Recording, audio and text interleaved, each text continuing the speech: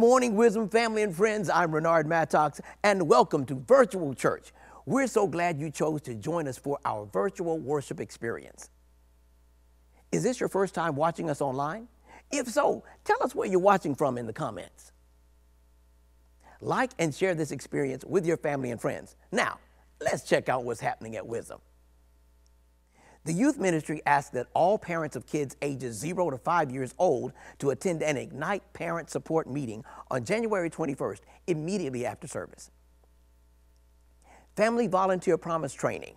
This will be held at 6 p.m. on January 8th. The location is 2097 Highway 41 South in Perry. Questions? Email familypromise@mywisdom.com. Join Next Up for s'mores, conversation, and a movie on February 2nd during a fireside chat from 6 to 9 p.m. If you're between the ages of 18 to 35, you should come. Oh, wait a minute, I'm past 35. Oh, okay, it's not for me. Okay, anyway, you should come to this. It's a free event. Please RSVP at mywisdom.com/nextup. As a bonus, everyone will receive a 2024 goal planning kit. That sounds cool. As we close out the year, let's make an effort to start each day with prayer. Join us Wednesdays at 6 a.m. on the prayer line. Wisdom, are you excited about 2024? We are too, and we can't wait to see you tonight at 10 p.m. as we bling in the new year. Have you decided to take the next step to join our Wisdom family? We'd love to have you. If you're ready, contact the church office to sign up for our new partners class, which will be held on January 6th at 10:15 a.m. That's it for this week. Make sure you download our church app and follow us on social media. Have a blessed week. And remember, C3 Living, caring, community, and connection is the Wisdom way.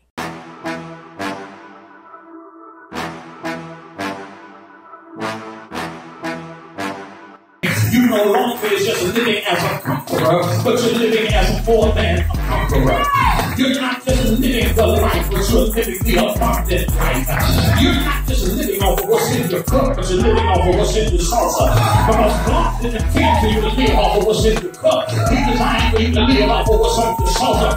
What's overflowing off of your life, off of your salsa. Look at somebody and say, I'm ready to overflow because my salsa away from my name being passed to the right person, to the right people, to the right network, to the right source. Tell somebody around you, I'm a few days away. I ain't talking to everybody. I just came from Georgia to talk to somebody that says I'm getting ready to turn some things upside down. If you knew what I've been through, if you knew my struggle, you will understand why I'm screaming like a healer. Y'all quiet. He still am a way maker. He still am a deliverer. He still am a heart fixer. He still am a mind regulator. He still am an addiction breaker. He still am a heavy load sharer. He still am my midnight rider. He still am my walking cane. He still am a bridge over troubled water. Tell somebody one more time, everything he was, he still am.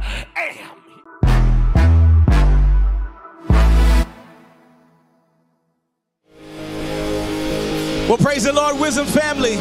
It's a great morning to be where you are, giving God the praise. I don't know if you're home, at work, driving, wherever you are. Would you just open your mouth and thank the Lord for allowing you to see the last Sunday, the last day of 2023. Come on, somebody give him some praise.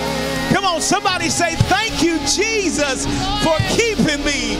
Thank you, Lord, for leading me, for guiding me, for directing my path all this year. Would you do me a favor? Would you make one final sound for the King? A sound that says, Lord, I love you. A sound that says, God, I bless your name. A sound that says, you're worthy. A sound that says, come what may, I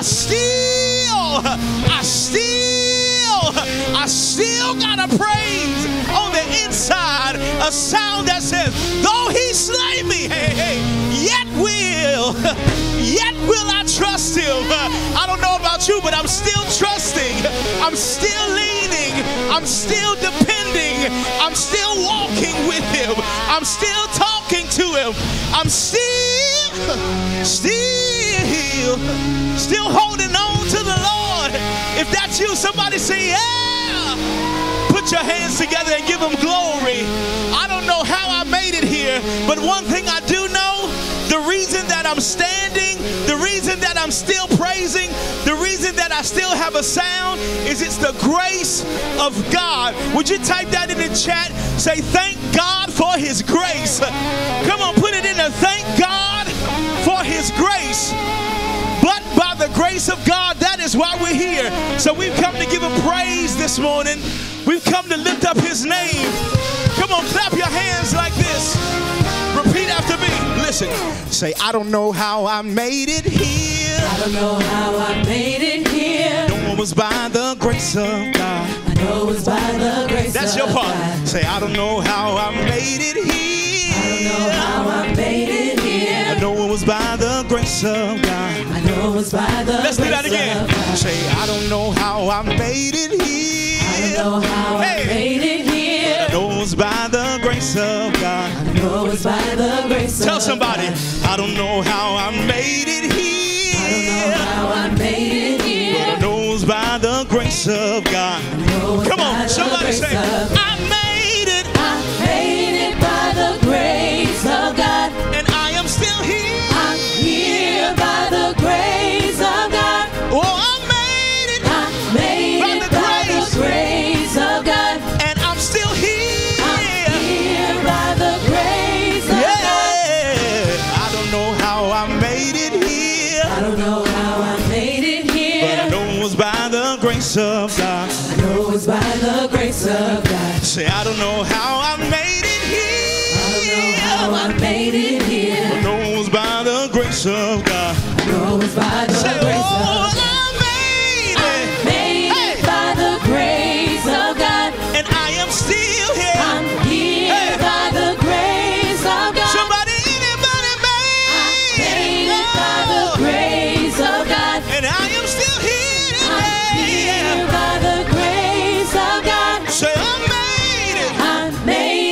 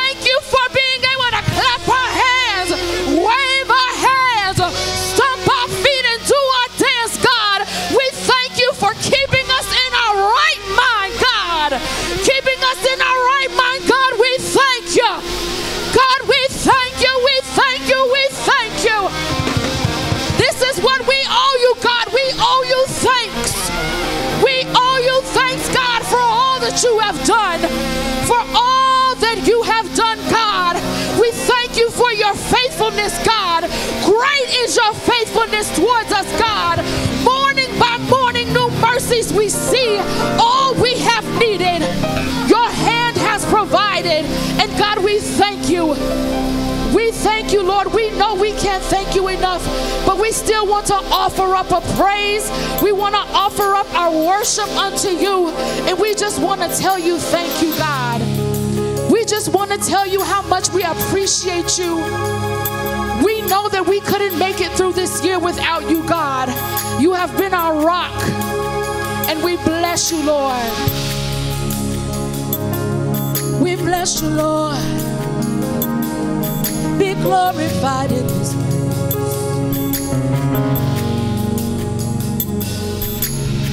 In my life, be glorified, be glorified. In my life, be glorified, be glorified. Sing in my life, be glorified, be glorified, be glorified. Oh, say in my life, be glorified, be glorified, be glorified. Oh, say in my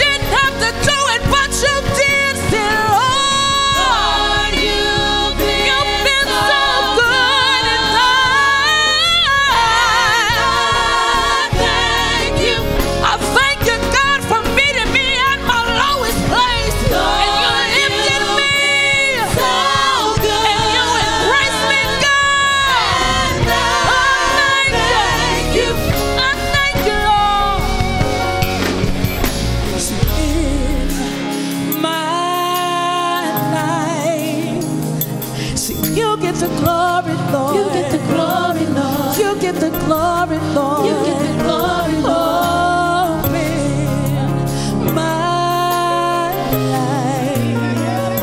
So you get the glory, Lord. You get the glory, Lord. You get the glory, Lord. You get the glory, Lord.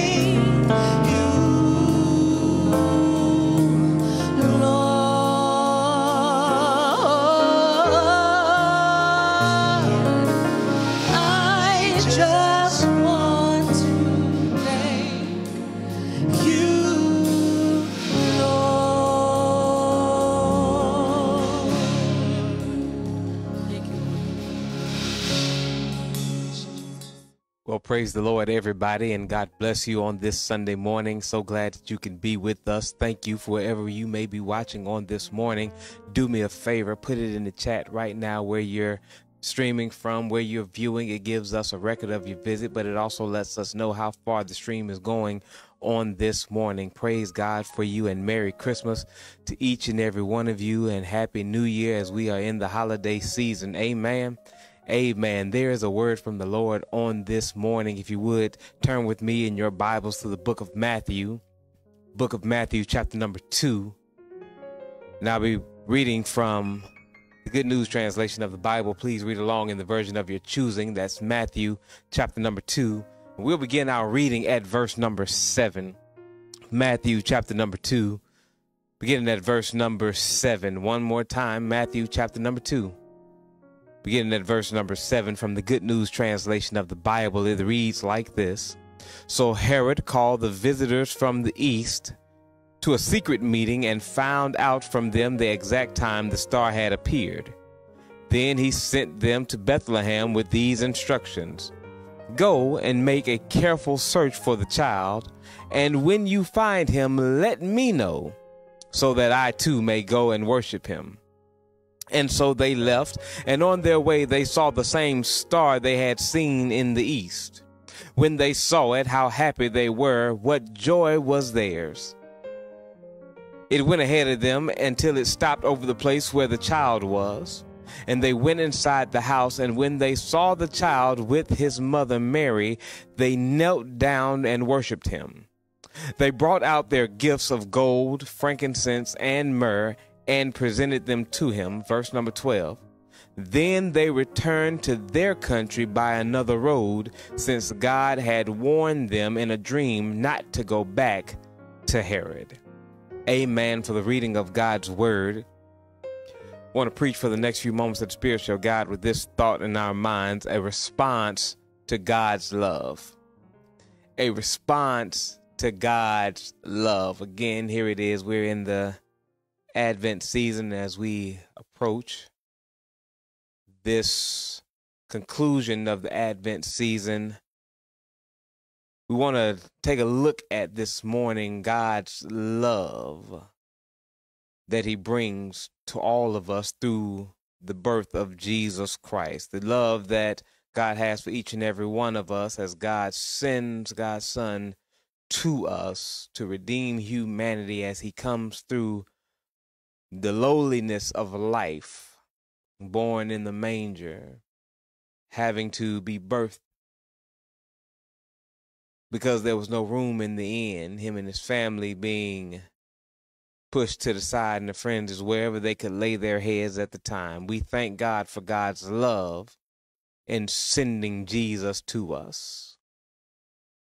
Imagine this. In the tranquility of a mountain road, a man once paused to appreciate the breathtaking landscape. As he stood, fascinated by nature's majesty, a subtle shift began to happen. As he was looking around, he noticed that there were rocks nestled securely. However, one of them began to fall. In the quiet disruption cascading, he found that there was a forthcoming avalanche as one rock began to fall after the other. With immediate discernment, the man escaped the looming disaster, realizing the danger of even the slightest compromise. Simply put, he had to get away before he was overtaken. Likewise, in our lives, we have been perched between the tensions of loyalties where diplomatic compliance opposes moral responsibility. Today, I really just want to remind us of the truths that echo through the generations that when we read the text, they have wise men, these mysterious figures, these magi who come from the east, and they journey bearing gifts, guided not by only celestial wonders, but by the call that transcends human command. That their travel went through the political landscapes and societal expectations, facing the choice between allegiance to a ruler's decree safeguarding the divine. Here it is, my brothers and sisters, within our text lies a narrative full of wisdom. It speaks to the generations, it speaks across eras, it speaks across cultures, and it speaks across contexts. In many ways, it causes us into introspection, urging us to discern the subtle tremors that threaten the core of our moral convictions. For in the medley of ethical decisions, the small shifts may seem harmless, yet they carry a potential for catastrophic consequences. And so as we sink into the depths of Matthew chapter number 2, and we look through verses 1 through 12, let us unravel the strands that weave together the obedience, integrity, and the audacity of faithful actions in the face of societal norms. Yeah, it's the dance between worldly expectations and the divine call. And so here it is. Here's the context of our text on today, that we have this significant story that comes through, and we are introduced to these wise men. Yeah, here it is. They come journeying from the east, and it's important to look at the nuances prevalent in the era that Matthew's gospel captures. It's the political scene that was dominated by Herod the Great at the time, and he is the ruler whose power reverberates across all of the land. Yeah, he's known for his cunning governance and occasional brutality, wielding authority over Judea under the watchful eye of the Roman Empire. His decrees were not to be trifled with. No. It sets the stage then for society navigating beneath the shadows of royal commands. Yeah, that if Herod says it, that is the law. And here comes, the text says that these wise men get here. They envoy from the east, not merely astronomers, but revered figures in their own right. They are wise men, right? They come with a prestige of their own in their cultural narrative. And so their journey is ignited by the celestial phenomenon, spoke volumes of the divine orchestration threading through human history, that as they come, they're being led by the light, the star that they see in the east. Yeah.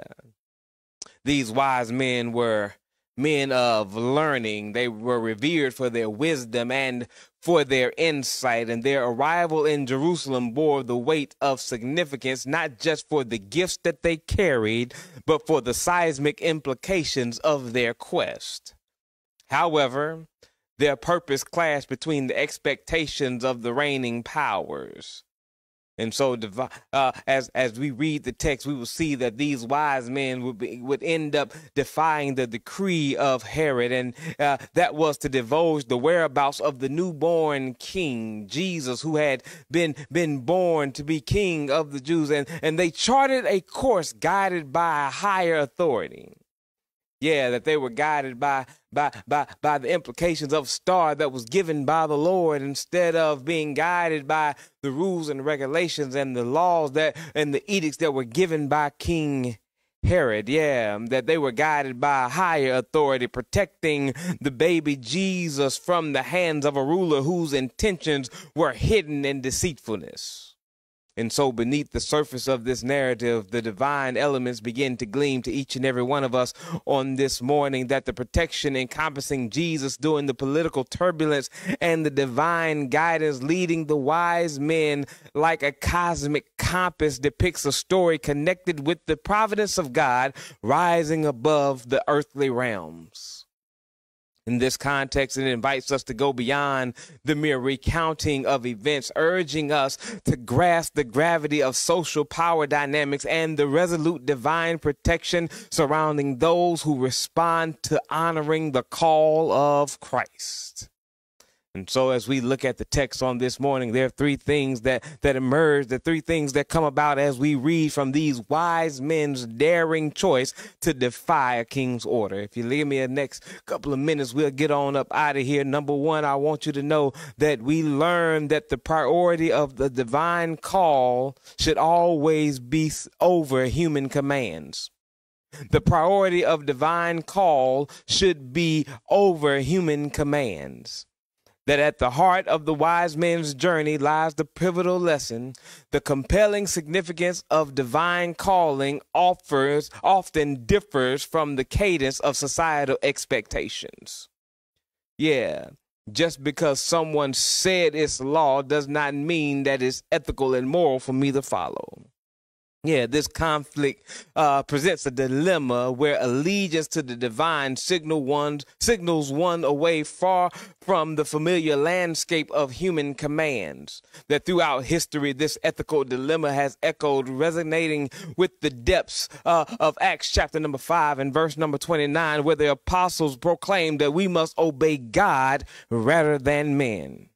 It's the declaration that reverberates through the ages, summoning souls to recognize the supremacy of God's directives above earthly mandates. Yeah, it was that great Bishop of Hippo, Augustine, that captures this principle succinctly when he says divine commands supersede human demands. I'll say it again just in case you dozed off for a little bit. Divine commands supersede human demands.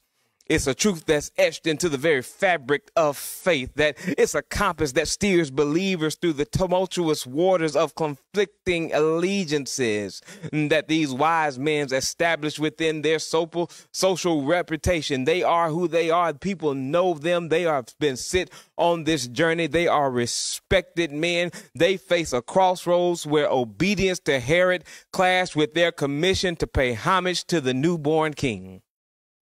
And in their choice to shield Jesus from Herod's malicious intentions, they unveiled a paradigm that the sovereignty of the divine calling supersedes the authority of human commands. That this principle in itself, with the pilgrim soul seeking to navigate the entanglement of ethical decisions, it lets us know that they had purpose into what it is that they were doing, and it wasn't going to be stopped or thwarted by anybody. I want you to know that when we read the text, it invites the believers to revere the sign, the whisper, the presence of God's calling, even if it leads them down unconventional paths, straying from the norms of the world.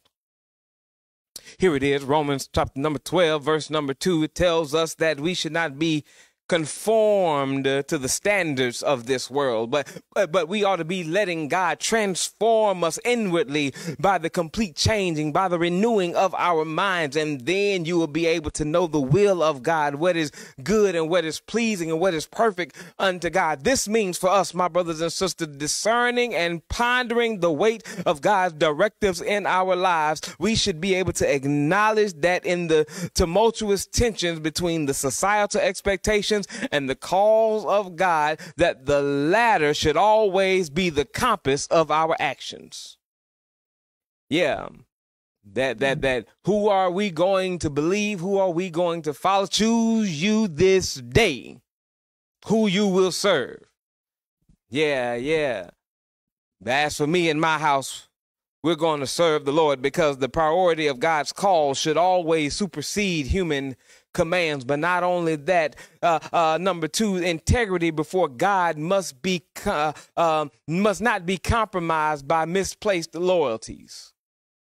I'll say it again, that integrity before God must not be compromised by misplaced loyalties.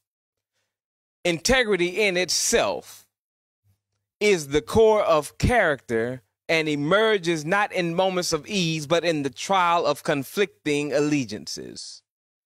Yeah, that the tale of these wise men, it paints a vivid picture of navigating the delicate balance between unwavering loyalty and unyielding integrity. Maybe you'll understand it because Proverbs 3:3-4 appeals to the believer to let love and faithfulness be the permanent inscription upon their hearts. That it summons us to combine loyalty with the fabric of integrity. That these men held fast to their convictions while honoring their cultural reverence for the wisdom and seeking the one who was born king.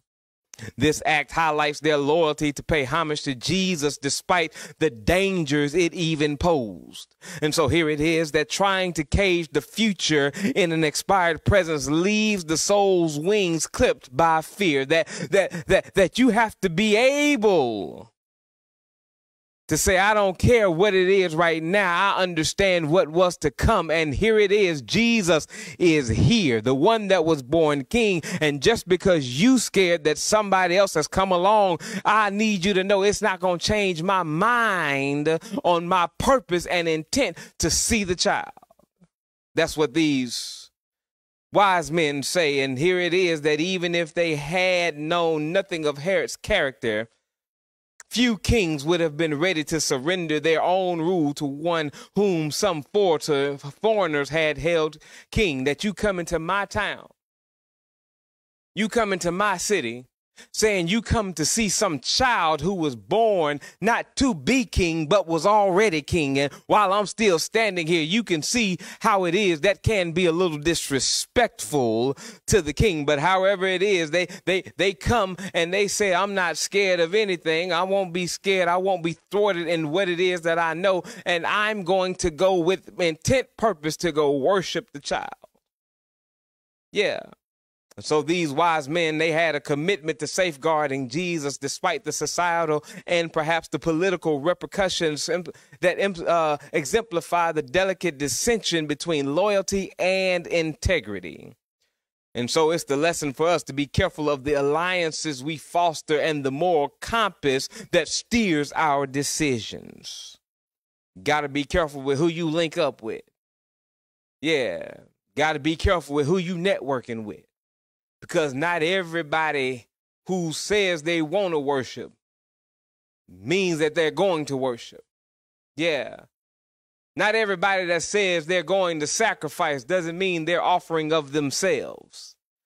Need you to understand that's a real good lesson for us on today, to be careful of our allegiances and our alliances. For us, this is the caution of the nuances that shade the ethical decisions of our lives, that when we have to make the decisions of who it is that we're going to serve, are we going to cave in to the societal norms that go against the ethical and moral fabric that God calls us to, into righteousness, into holiness, into purity? No. Or are we going to fall prey just because everybody else is doing it, because someone has told us to go against what God has set as the standard for our lives, that it pleads for us not merely to pledge our allegiance to the ideals or authority, but to anchor our loyalty based on integrity, where faithfulness to God precedes all other alliances, and where our loyalties are fastened to the unfaltering principles of righteousness. I'm coming to tell y'all that there have to be some integrity in our lives when it comes to serving our God, when it comes to worshiping our God, when coming to be into the presence of our God. And so here it is that we find out through these wise men and their journey that the priority of God's call should always supersede human commands. That integrity before God must not be compromised by misplaced loyalties. But finally, my brothers and sisters, faithfulness demands leaving comfort for God's lead. Yeah, that's it. Faithfulness demands leaving comfort for God's lead. Yeah, here it is. Faithfulness is a journey marked by courageous steps beyond the confines of comfort. I'll say it one more time. Faithfulness is a journey marked by courageous steps beyond the confines of comfort. That it beckons us to leave the sheltered havens of security. And so the story that these wise men present to us today, it personifies the courage demanded when faith calls. They're urging the departure from the familiar shores towards uncharted territories. Here it is. Hebrews 11:6 proclaims that without faith, it's impossible to please God. And it's an anthem that reverberates across ages because it summons the believer to embrace the discomfort of uncertainty when God's calling unfails. And so these wise men persevered in their learned ways, in their learned wisdom, and as they have this esteemed positions, this task to go celebrate and worship the newborn king, they embark on a journey burdened with risk. Yeah, burdened with risk. They ventured far beyond the known world, charting a course that led them to a humbling dwelling where a child laid. And someone once said that great things are done by a progression of small things being brought together, that these men, that their departure from the customary to the extraordinary wasn't a sudden leap, but a series of faithful steps from their homeland to Herod's presence, all the way to finding the child there, all just to leave and not go back and give the report. Yeah. That's what ends up happening in this story. Yeah. They converged on a journey that etched their names into the annals of sacred history as they carried these gifts, as they had joy in their hearts, as they made their way to their destination. And the text lays out that there was an obligation to relinquish the allure of comfort when God's calling went forth. And so we are called to do the same. We are called to shatter the shackles of complacency, stepping into the unknown in pursuit of God's calling. And here it is. And faithfulness demands our departure from the zones of ease and security, thrusting us towards the territory where God's presence is found and God's will unfolds. That's all I'm really trying to tell somebody, that if you're going to learn anything from these wise men on today and respond to God's love, you're going to have to be faithful.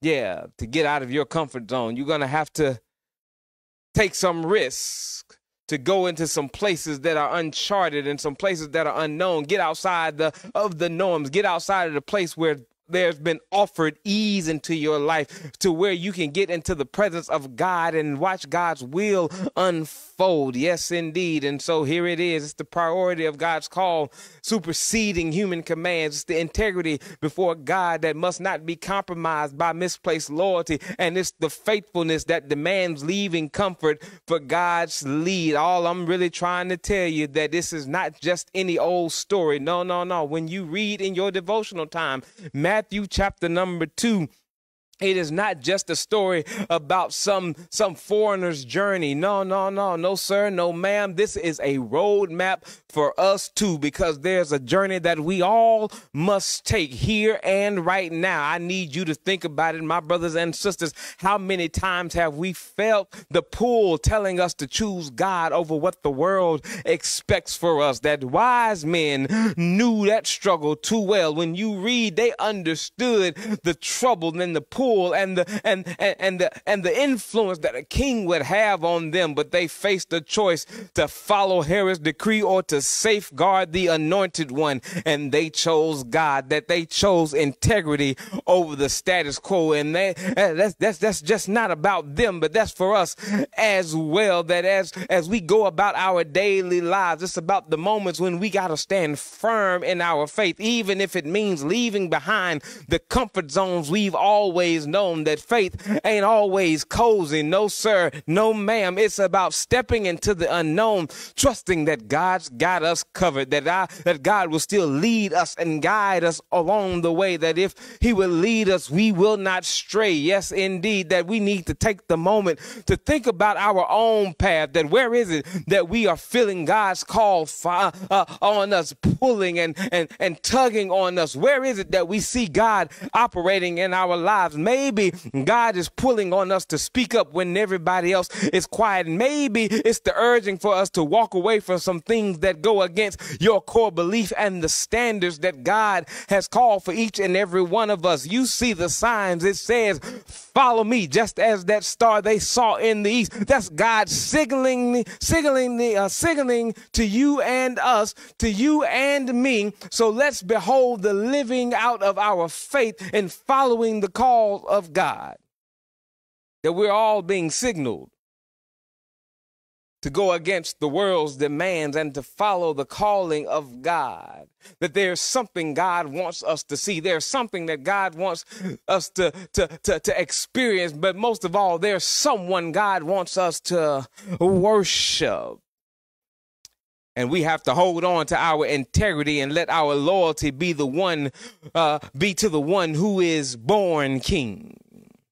Yeah, we need to revel in the fervent desire to offer a life of integrity as homage to the Lord. That remember how the Lord willingly descended from his heavenly throne to be cradled in a humble manger. Behold the depths of God's love and God's faithfulness, of God's promises towards God's people. Now, how do we reciprocate God's love for us? We do it by pursuing integrity as a form of our worship to our magnificent Savior, that when our lives exude moral rectitude, truthfulness, and reliability, we mirror the very character of Christ. And it's our integrity that not only glorifies the character of our Lord, but it also serves as a testament to the world of God's life-changing grace, that as this season commemorates God's love in the miracle of the incarnation of Jesus the Christ, let our response be by dedicating our lives entirely to the expressed verbal intent to worship our God in spirit and truth, to recognize and experience the presence of God and what it is that we have to offer. Maybe you don't have no myrrh to offer. Maybe you don't have any gold to offer. Maybe you don't have any frankincense to offer. But here it is. God, I stretch my hands to thee. No other help I know, that if you withdraw thyself from me, whither shall I go? My worship is what I have to offer. My worship is what you have to offer. You may not have everything that everybody else has. Maybe you don't have the riches, the silver, and the gold to offer, but here it is. I have a surrendered life, and because of what you've done for me, God, I'll respond to your love by having my life in your hands. It's our response to God's love, to live with an integrity, submitting ourselves with the intent, purpose of worshiping the one who has come to give us life, the one that came to give us life more abundant.